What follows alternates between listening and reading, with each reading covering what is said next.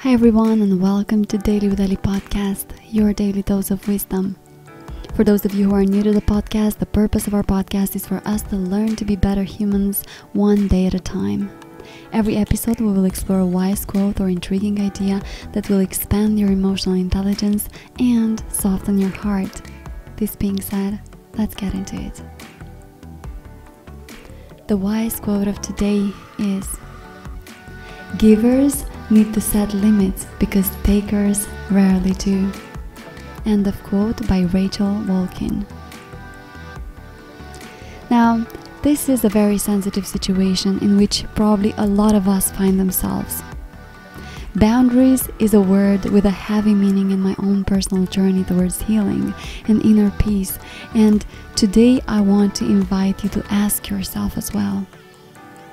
How often do you feel that it is taken of you more than you are willing to give? How often do you feel depleted after interacting with someone? How often do you agree to say or do more than you feel comfortable with? Saying no does not come naturally to a lot of us, but who is going to decide when it's enough for you, if not you? Truth is, most people focus on themselves and their needs, and when they reach out to you, little do they know about your limits until you share them.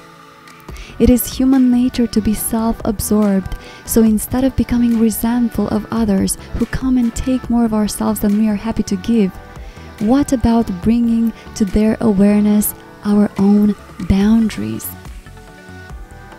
Let me share with you a real-life example that you can use to test your ability to share your boundaries.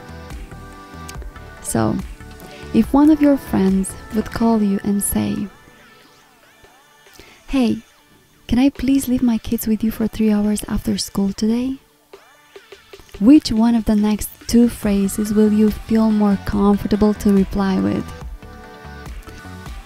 Number 1. "I'm so sorry, I would love to help you, but today I have an appointment with the dentist at that time." And number 2. "I'm so sorry, I would love to help, but today I scheduled some time aside for myself." For most people, it is easy to say no when they have what they call a serious reason to say no. But when you have come to peace with who you are and you are respecting yourself, you are able to say no without feeling guilty, even if you use the time you were asked to trade to just be with yourself, have a bath, or read a book. Way too often we overlook our own needs and stretch to sacrifice for others, when the reality is that by doing that, we will end up feeling drained, or even worse, resentful of those who asked. It is not a fool he whom asks, but he whom gives. Again, givers need to set limits because takers rarely do, said Wolchin. So remember, you are the only one who knows yourself. You are the expert on yourself. You are the only one who can teach others how to treat yourself. So be a good teacher. Be kind, yet firm in your decisions. Let everyone know where they end and where you begin. This being said, I want to thank you again for taking the time to tune in and listen.